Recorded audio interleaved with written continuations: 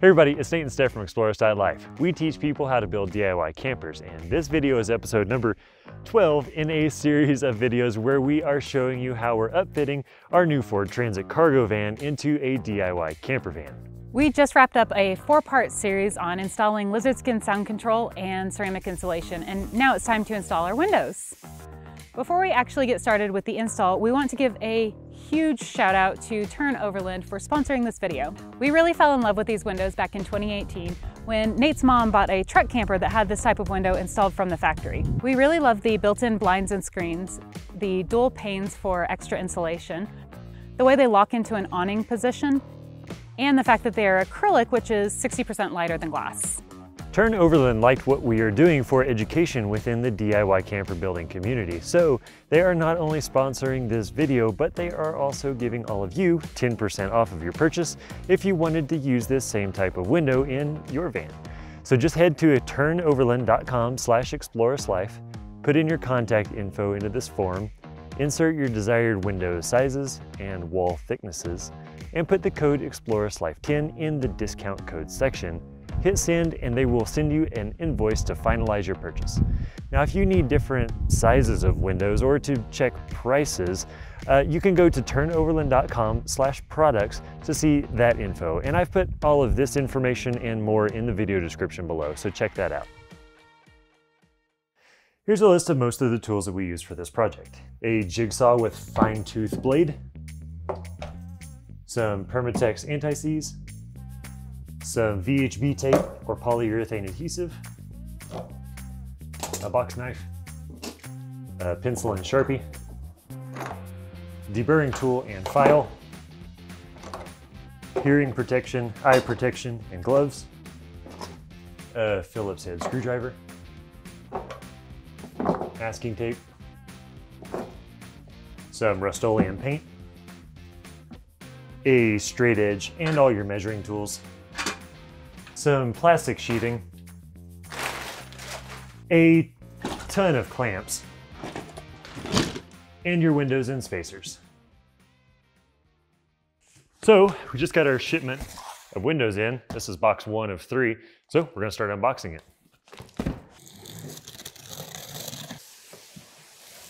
Hardware kit and the window.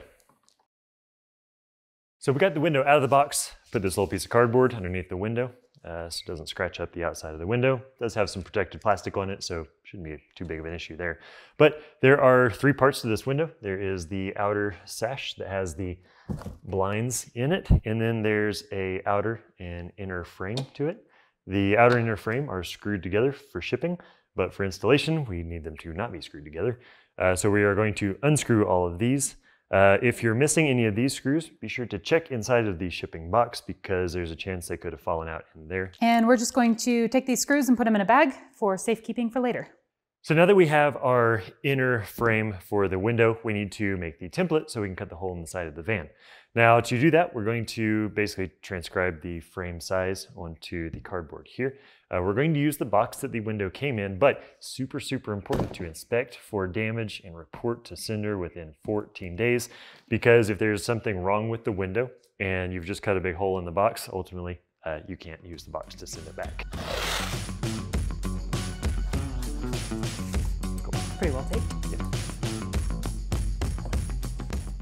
So when we're tracing this, we have this outer actual perimeter of the frame here. And we're not tracing that. We're tracing this inner flange right here. Now I found it pretty easy to use a mechanical pencil like that to just get in there nice and tight against that inner flange to get as accurate as possible.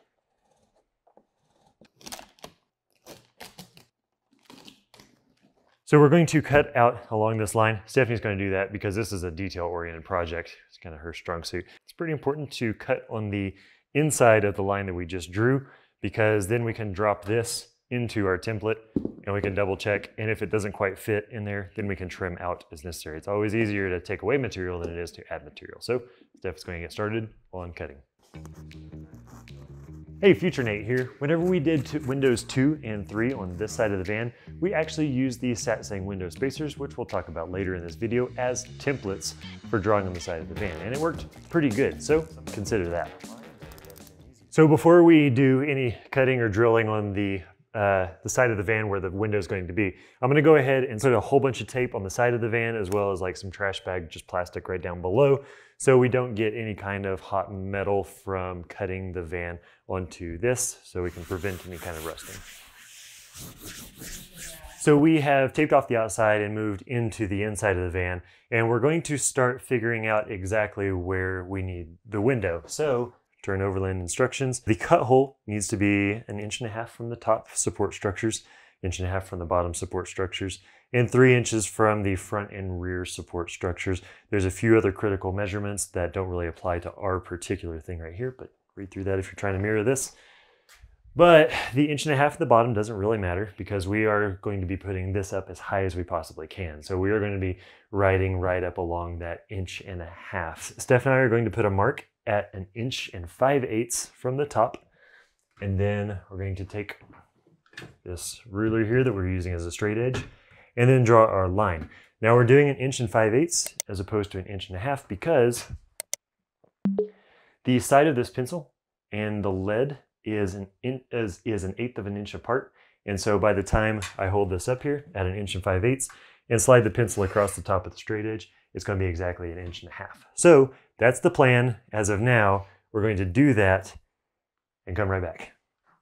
So I'm going to take my ruler and we're going to draw a line across the top of the support ribs here. And then measure straight down 1 5/8 inches and put another mark.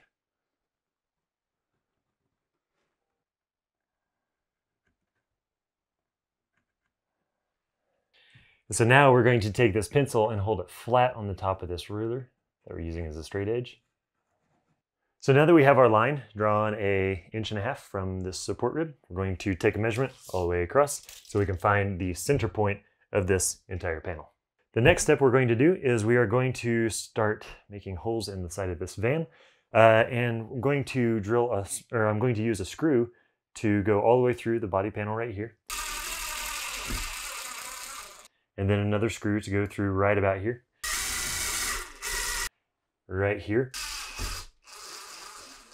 All on this line. So this is going to be the top of our cut line here. And then we're just going to take the template that Stephanie cut out earlier.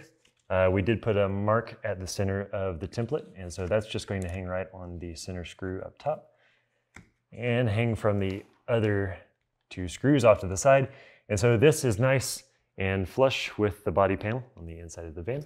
The next thing we're going to do is we're going to put a few pieces of tape on the cardboard template to keep it from sliding around, and then we're going to trace the outline. I'm going to be cutting just on the outside of this line, and maybe even just 1/16 of an inch outside of the line.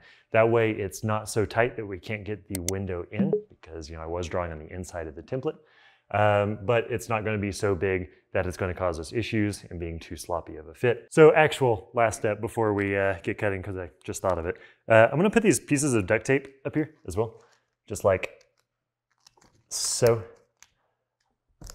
So that we have a way to kind of grab this piece of metal as it falls out. I don't think I've seen anybody do this yet, but I just thought of it. So we're going to try it, see if it works.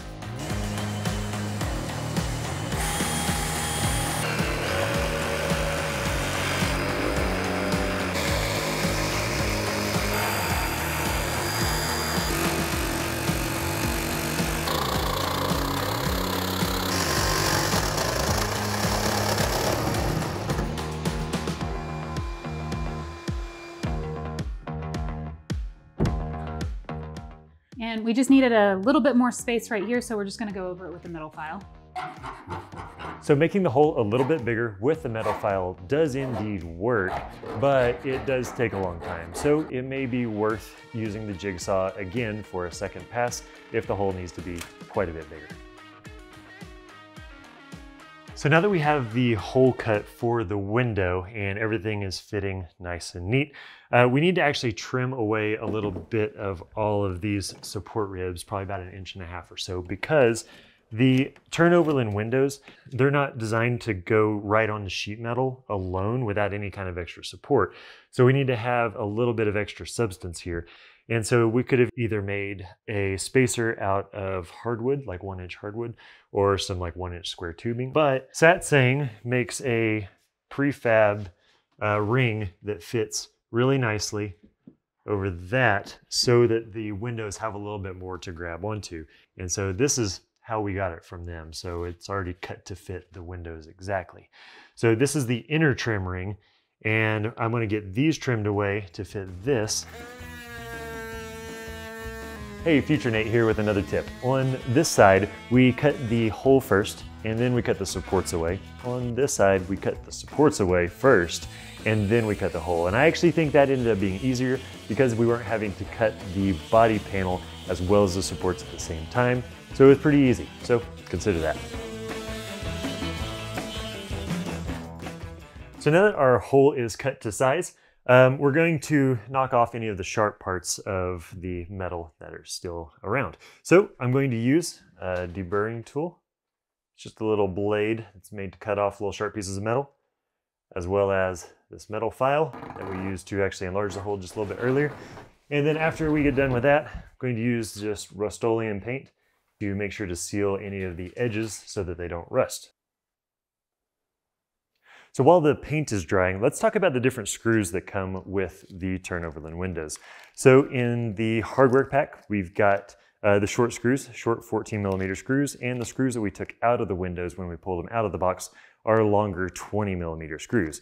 Now, the screws that you use are going to be based on the thickness of the wall that you're installing the windows into.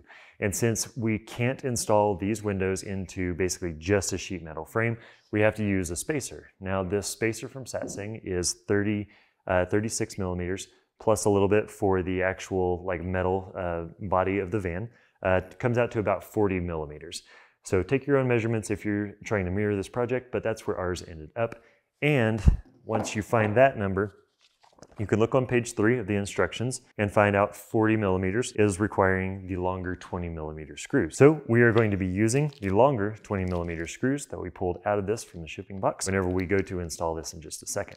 Now for the next step, we need to fasten this to the van. So we are just going to use VHB tape on the trim ring and then clamp the trim ring into place on the van.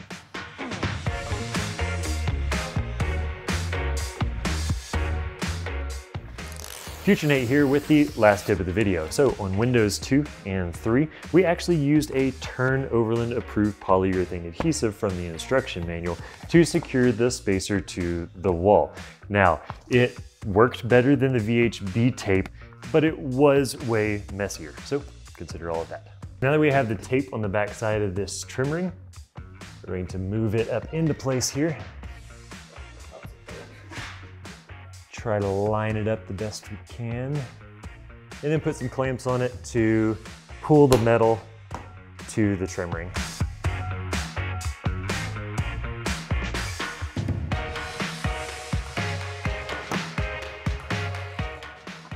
And once the spacer was nice and secure, we removed the clamps and removed the tape.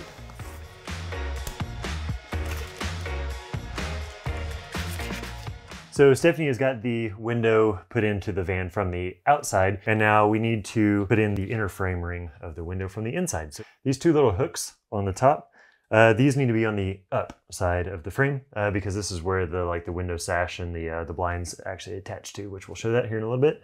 But we just go around the outside of this frame ring with our long screws. With a screwdriver, not a power drill, and get them started. We need to do this in a cross pattern, so we're going to do these two first, and this one, and this one, and this one, this one, this one. So you're just working your way kind of diagonally across the frame, similar to how you would tighten lug nuts on a wheel. Before you put any of the screws into the holes, we're going to put this anti-seize onto the screw threads before they actually go in the holes, so they won't rust up and get stuck. So sometimes the measurement of the trim ring and the wall is on a borderline between the short and long screws. So you can always start with one or the other, try the short ones and see if they'll grab a hold. Or if you do the long ones and you start screwing it in there, and you feel any kind of resistance, stop. You don't want to go too deep. You don't want to bottom these screws out.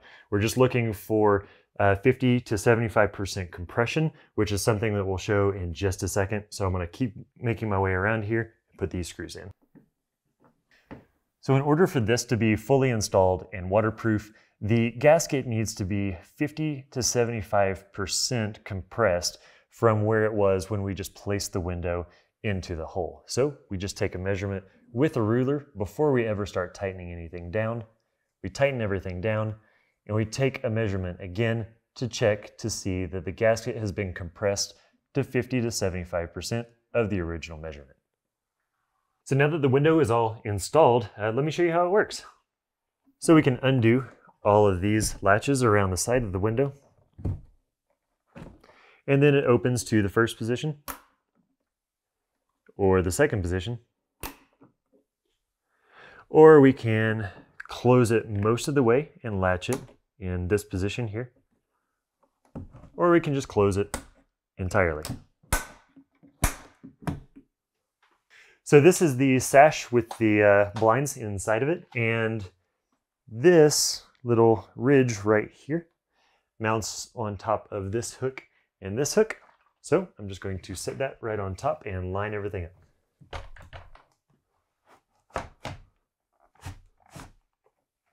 So now that the sash is mounted to the actual window, we have our two blinds right here. So we have our standard blind for pretty much blackout curtains right there, as well as the bug screen at the bottom. So these two just kind of latch together, which I'm going to do right now because we would want to fasten the sash to the spacer right here. So we're just going to snap this up and out of the way. Same thing on the bottom.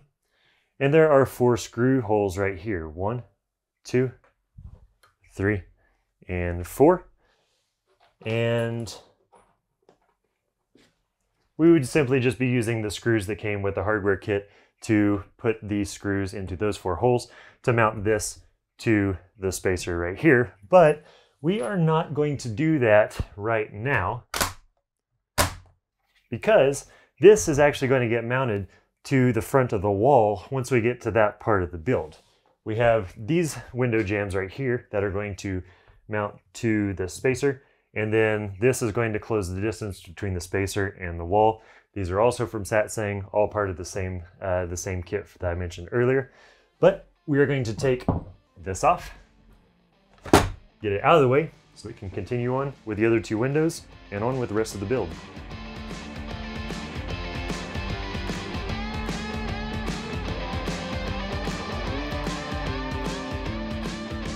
That pretty much wraps up this project, and we are so happy with how it turned out. If you want to try to tackle this project on your own camper, van, expedition rig, or whatever you've got going on, remember to grab the 10% discount code from ternoverland.com/EXPLORIST.life. And thanks again to Tern Overland for sponsoring this video. Now that the windows are wrapped up, it's time to move on to the next video in this series, where we are going to start wiring, starting with the USB outlets. And that's coming up next, so stay tuned. Now, we hope you found this video helpful, and if you did, it'd be awesome if you would share it with somebody or a group who you think could use it. Leave any questions you've got or new things you learned in the comment section below.